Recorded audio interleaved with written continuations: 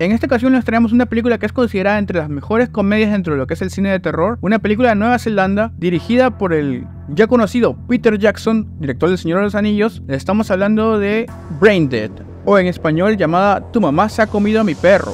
¿Por qué? No lo sé. Para los conocedores del cine de terror, esta película seguro se la han cruzado y les ha gustado bastante. A mí personalmente me encanta la película. Y para los que no, bueno, les comento que es una película de 1992, dirigida por Peter Jackson, como les decía. Tiene una duración de 1 hora con 25 minutos. Está dentro del cine de gore y comedia. Más comedia que gore, pero está presente ahí. En el elenco está Tim Van como Lionel Cosgrove. También tenemos a Diana Peñalver como Paquita María Sánchez. Y también como la madre de Lionel, Vera Cosgrove, está la actriz Elizabeth Moody. Una pequeña sinopsis para aquellos que no han visto la película aún es que trata acerca de una expedición en una isla lejana, que después nos cuentan que es la isla Calavera, la misma de Kong, en donde encuentran una especie rara de un simio, le llaman el Simius raticus, que es algo que quieren llevarse a Nueva Zelanda para un zoológico porque tiene algo muy especial. Entonces, luego de ciertos problemas, el monito este llega a Nueva Zelanda, al zoológico, donde recién conocemos a nuestro protagonista, que es Lionel, que vive con su madre, quien en verdad lo mandonea mucho, lo tiene de aquí para allá. Él encuentra a Paquita, con el que se enamora a primera vista, pero su madre es muy celosa y no quiere saber nada de esta relación.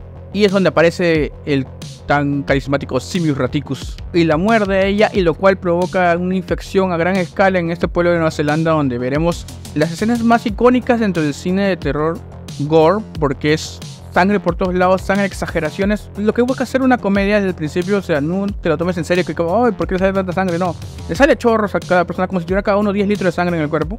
Además de eso, habrán varios personajes que estarán acompañando, tanto zombies como personas normales, que estarán durante toda la película, y los cuales se sacarán más de una risa, porque está llena de muchas situaciones tan inverosímiles como cómicas, y algunas que otras asquerosas.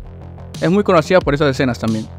Los efectos en esta película es lo que más resalta, porque todos son prácticos. Hay de todo, también hay cuerpos partidos por la mitad, que se mueve uno por acá, el otro por allá, las piernas por acá. A algunos se les salen los intestinos y estos intestinos solo se mueven. Es algo totalmente loco en la película. También tenemos un cura que nunca se le va a olvidar cómo parece, porque tiene escenas muy chéveres, tiene escenas de acción también, y tiene escenas de romance también entre Paquita y Lionel. Es lo máximo de esta película. En cuanto a actuaciones, bueno, hay que dejarnos llevar porque es una comedia, va a ser todo muy exagerado, muy sobreactuado en la mayoría de las ocasiones, pero es lo que da gracia a esta película, ¿no? Y retomando otra vez todo lo que es efectos especiales, vamos a tener todo lo que es efectos prácticos, maquillaje, prótesis, tomas de cámara que van a dar la sensación de que realmente están mutilando a alguien ahí o están atravesando a alguien en plena pantalla, y no vemos algo como que está fuera de la cámara, no, todo lo vemos ahí enfrente de nuestros ojos en la mayoría de las escenas. Una curiosidad de esta película es que tiene el récord de la mayor cantidad de sangre utilizada en una escena. Y para quienes han visto sabrán de cuál les hablo. Es una escena, digamos sin spoiler, en el salón de la casa, donde veremos cómo hay sangre por todos lados. Como les digo, ahí no hay explicación lógica de por qué hay tanta sangre, pero va a haber un montón, y el personaje incluso queda cubierto totalmente de rojo. Y es algo cómico, o sea, es algo que te dejas llevar y te vacilas y vas fluyendo en la película. Por eso es algo que se rescata mucho de esta. Inclusive yo creo que es una película ya de culto desde el 1992, como les digo, y nunca uno se cansa de verla. O sea, la he visto más de una vez, me he reído como si fuera la primera vez. Incluso si les digo así, una escena, la que más recuerdo, inclusive recordarla me hace reír, es una escena en el parque cuando hay un bebito y Lionel. Tiene de todo, tiene como que gags por aquí, gags por allá, chistes sueltos, chistes que se complementan muy bien. Y como les digo, es algo para dejarse llevar. La historia es muy simple, es acerca de Lionel que busca ser libre de su mamá, pero no la quiere dejar. Al final, él es como el héroe de la película, y van a haber situaciones una con otra que él va a tratar de superar cada obstáculo, cada problema que se le muestra, para poder cambiar desde el personaje sumiso que era al principio a un poco más, ya más fuerte al final de la película. Así que he tratado de comentarles un poco acerca de la película, no dándoles la historia en sí para que ustedes puedan verla, tampoco dándoles los chistes precisos de la película, porque también tienen que reírse ustedes viéndola por primera vez, y si ya la han visto se van a acordar y se van a reír también.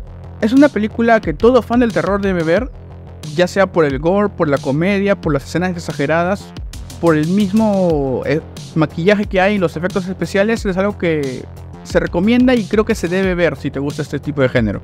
La calificación que le va a dar la Lámpara Impasible a esta película es un humilde 5 estrellas, porque se lo merece. O sea, es como una película de culto que no ha envejecido mal con el tiempo. Sus chistes siguen siendo muy buenos, la sangre sigue siendo muy buena, muy detallista, muy impresionante inclusive para estas épocas, donde mayormente hay CGI. Acá te lo recrea todo con efectos prácticos, con cosas reales que están a la mano. Y sí, tiene cosas raras, como algunos efectos medio raros, medio así, como por ejemplo el Simius Reticus, pero es lo que le da gracia a esta película, es lo que le da algo especial, ¿no? O sea, no vas a ver un monocito serio, así, mono rata, sino vas a ver tienen que verlo por ustedes, al Simius Reticus, que una vez que lo vean nunca se van a olvidar de esto. Así que también yo se les recomiendo desde el fondo del corazón, La Lámpara se les recomienda para que ustedes la vean. Creo que está en YouTube, la pueden encontrar ahí, no es difícil de encontrar ya que es una película de 1992, la pueden encontrar tanto en español como en inglés y les va a encantar.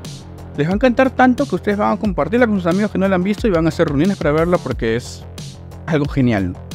Sí, se nota que me gusta mucho esta película. Y bueno, eso ha sido todo por ahora con La Lámpara Impasible. Espero les haya gustado esta recomendación más que review, porque queremos que ustedes la vean, ustedes experimenten lo mismo que nos pasó a nosotros al verla por primera vez, y es la magia, digamos, de tanto del cine como del cine de terror en general. No se olviden también de seguirnos en todas nuestras redes sociales, como en Facebook, Spotify e Instagram, como La Lámpara Impasible o @lámpara.impasible. Se les agradece mucho haber llegado a esta parte del video. No se olviden de comentar si han visto la película, y si no lo han visto también, después que la vean, vienen y comentan también a ver qué tal les pareció, a ver si coincidimos en la calificación o en algo.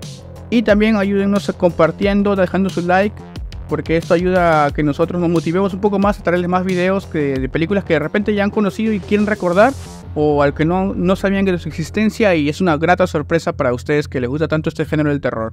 Eso ha sido todo por ahora con La Lámpara, y ya nos veremos en un próximo video.